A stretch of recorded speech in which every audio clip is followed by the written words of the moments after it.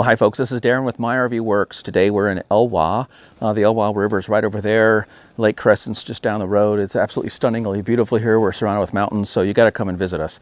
Today we're working on an RV refrigerator, and the customer states that it is not keeping the temperature very efficient.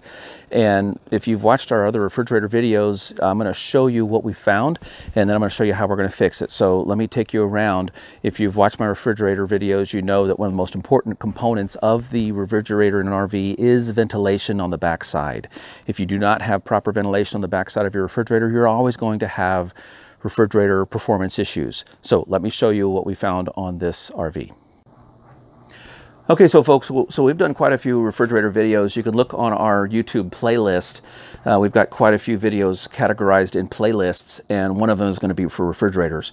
So I've got quite a bit of information on those. We've got a really tight schedule today, so I don't have a lot of time to go through all that, but the purpose of this one is the ventilation. So this refrigerator is in a slide room, and when you have these absorption type refrigerators in a slide room, it does add an extra component to the ventilation part. Air is lazy. Think about air. It's just lazy. It's going to take the path of least resistance, much like a river. So this is warm. This is hot. The refrigerator is actually a heating appliance, believe it or not. Watch my other video on how we explain how hot makes cold.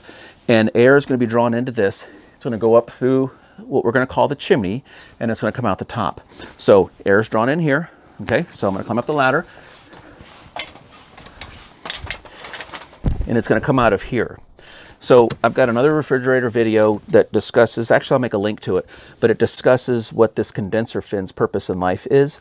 And I've even got a video where I do a little drawing on this, but we've actually found one here. So here's your condenser fin. Now I want to bring the camera closer. Dakota's my cameraman today. Come a little closer, Dakota. I don't know if you can climb up the ladder with us.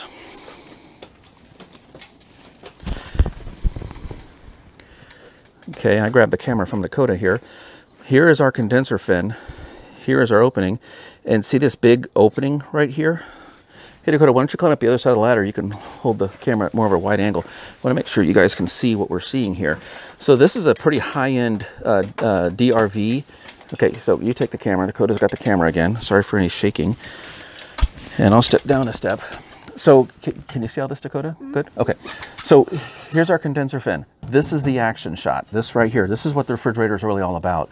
When that ammonia vapor comes up here, we need to get the water back out. So we really want this air that's being drawn up through this chimney to go through this condenser fin. So see this big void? This is the way it came from the factory. And so if I'm air, what am I going to do? I'm not going to go through this. And there's also a big void up on top up here. Okay, so there's a huge void on top of this thing. Air is just going to come right out through here. Okay, so what we really want to do is we want to force the air to go through the condenser fin and then out. So we started to cut some of this flashing. Okay, and I'm going to, we'll take you over to our little trailer and show you what we're doing. So I cut flashing. This is just chimney flashing. You get it at the hardware store, and we go to Harbor Freight, get yourself a brake, a press brake to bend it, or just however you want to bend it. But we're going to basically be putting one here. Okay, and we're going to secure it all. And so basically it was long, so we basically cut it in half. The other one's going to go here, and I'm going to give you some camera close-ups of this, but Dakota's going to try to get some shots in. So we're going to make it pretty when we're all done here, but I just want to conceptually show you what we're doing. We have had some questions on folks asking how to do this. It is going to be okay to screw screws right into the back of the refrigerator. We'll match these all up and screw them to the top. So here we have on the top, air is going to deflect out. Now on the side here, we've cut this fancy little piece. He's going to go over here, okay? And we've put this little angle on him, okay? So we're going to attach him here, okay? We're going to put another one here, and then we've got another one that's going to go here. So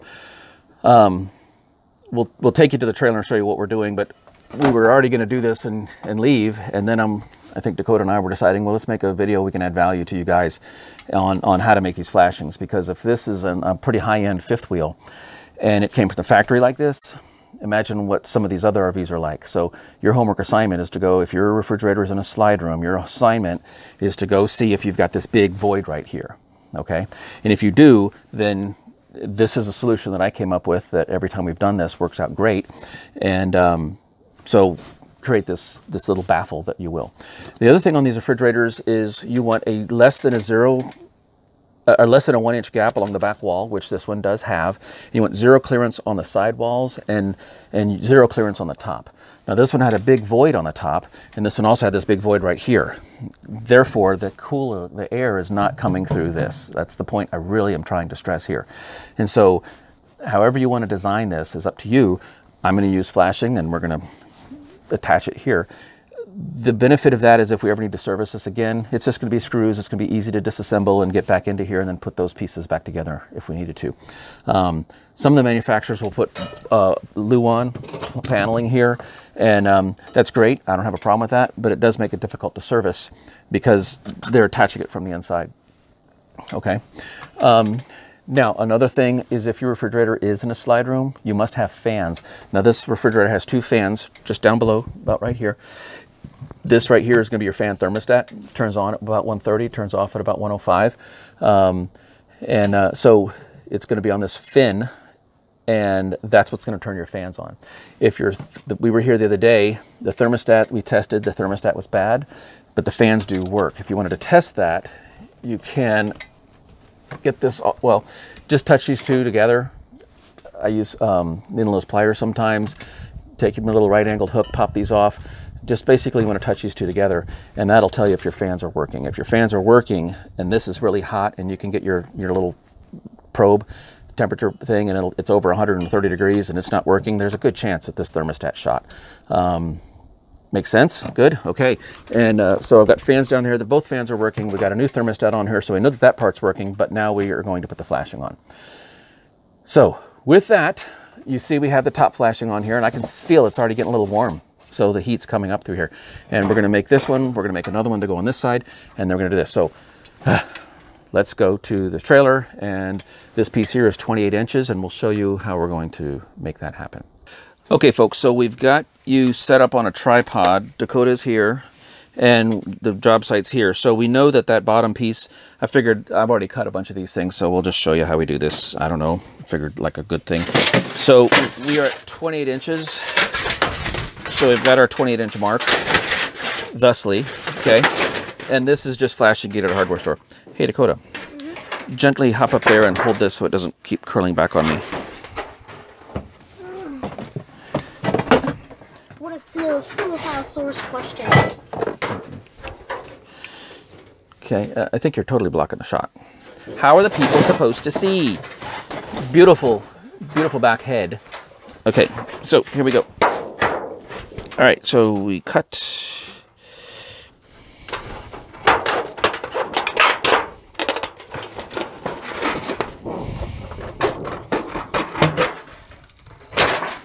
Okay, that can be moved. We are now at 28 inches. Okay, now you can come back out here and do not trip over the cable. Okay, good. Kids. This device here is, I think, a press brake or a brake press or whatever. I'm sure I'll get comments on what people call these things. Hold that down. Okay, so we know that we want to bend this thing, okay? So we want to bend it, but we want it to, after it bends, we want it to come up 6 1/4 inches, right?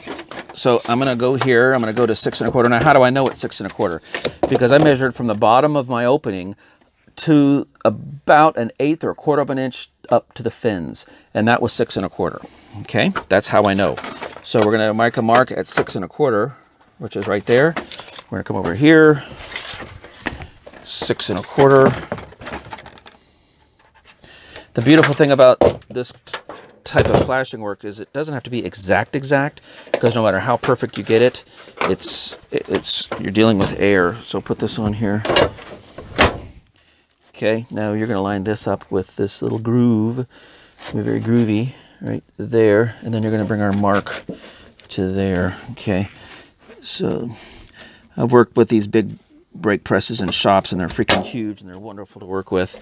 And then you get these things here in the field, and you don't have the same. There we go. Okay, so we're happy with that. We're going to clamp one side here. I only found one pair of channel locks in my shop, so Dakota's going to hold the other one. And basically we bend this up. I want there to be a little bit of a spring load to it. So I'm just gonna get a little bit. Okay, so this is the part that's gonna be attached to the bottom, and this is the part that's gonna be pressing up against the fins, right? So what the press brake did is it made this nice little even thing. Now, I'm hoping that I can fit this in as one piece, but I doubt it. And that's what we found with the other one. We had to cut it in half to fit half in on one side and half in on the other. So now I'm probably going to have to even cut this. So, but I'm pretty confident that this part here, that 6 1/4, I'm pretty confident that this part here is going to be able to fit on the bottom and then push against my condenser fins. Okay, so and then I might need to cut this to make it fit on the space that I have. But let's go see what we got. First of all, I don't know if I have to cut this in half, and secondly, I don't know how much of a gap I have here. But again, the idea is I want to make that air very slippery and streamlined. I don't want to cause any restrictions that it would decide it wants to take the day off. All right, so with all of that, we're going to move some things. Yeah, they've got a big one of these and a little one of these. So when we started doing flashings for a refrigerator, we got the big one. I don't think they were that expensive. I don't do this. I don't do this that often, so it's not like we need to invest in the big shop kind. So, okay, let's go back over to the refrigerator. Okay, but we're lucky. We don't have to cut this in half to make it fit.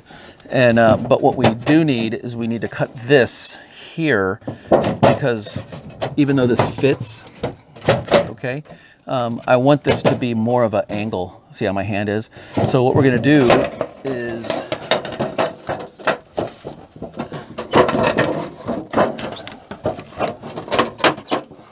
okay, I'm going to do some measuring it, and we're going to probably cut a strip of this off. So tape measures right here. And like I said, I want a little bit of an angle to them. So I'm going to cut them at about 2.5 inches, because that's about what I have here. So if I cut this bottom piece at 2.5 inches, that'll give me a little bit of an angle. And it should come just about 1/8 of an inch to 1/4 of an inch here. And that's what we're shooting for. Okay, so I'm back. I've cut this.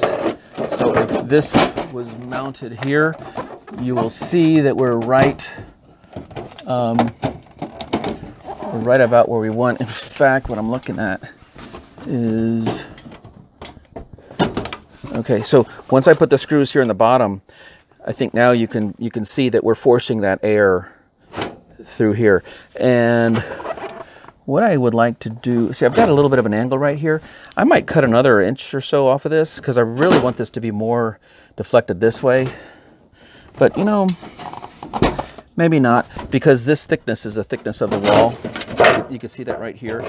So we don't really gain anything on that. So we'll go ahead and screw this in, screw the top piece in, screw the sides in, and those little extra voids that we have in there, we'll fill that with foil tape. And I'll show you what it looks like when it's all done. You don't need to see me putting screws in. Okay, here we go. Okay, we're at the end of the journey. We've got flashing at the top, flashing on the sides, flashing here. So follow the air, right? The air is going to flow up. It's going to hit this. It's going to hit this. The only way the air can come. And this is already getting warmer than it was before. Before this was not. It was warm, but it's noticeably warmer. So we're forcing the air through. Now the reason it's warmer is probably because the refrigerator's on. But anyway, so there you go. And this is just kind of spring-loaded, pushing against the fins. Air is going to be forced through. We've blocked it off here. We blocked it off on the top. We blocked it off here. Okay, so if this was handy, give us a thumb up. Hope it helped you. Watch our other videos. Subscribe. You'll get a little indication when we start making more videos. We're starting a new series called 10 Minutes with an RV Tech. That's basically 10 minutes with me, where I basically answer questions. So if you have any questions, you could head over to our 10 Minutes with a Tech and just stick them there, or you can put a comment on this if you have any questions on this. But we're going to probably be answering them on the 10 Minutes with a Tech series. You're about to drop your glove. And so from Elwha, Washington, this is Dakota and Darren signing off until the next video. Happy camper, say my RV works. All right. Cut.